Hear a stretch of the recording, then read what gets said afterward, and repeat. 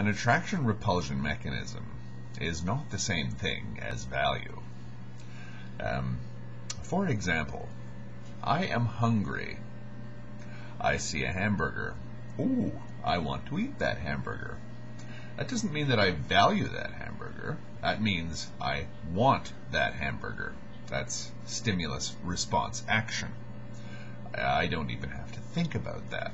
In fact, it's possible that no thought at all is involved.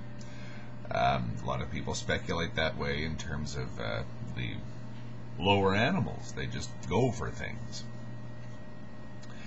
Value is more complicated. Stimulus response, or attraction-repulsion, says hunger, need, want to meet need, go looking to meet need. Value says something along the lines of hunger, bad for me, hunger, bad for everybody, period, bad, hunger, bad. That's not the same thing. I feel hunger, that's a need. There's a particular qualia associated with being hungry.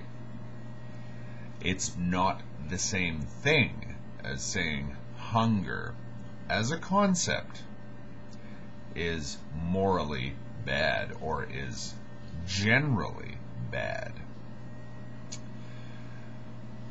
The experience of being hungry is sort of, the saurian brain type thing, the reptilian brain.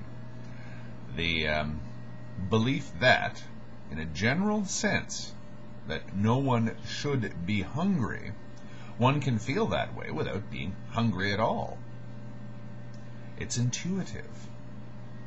Value is intuitive, and there's no way to escape that.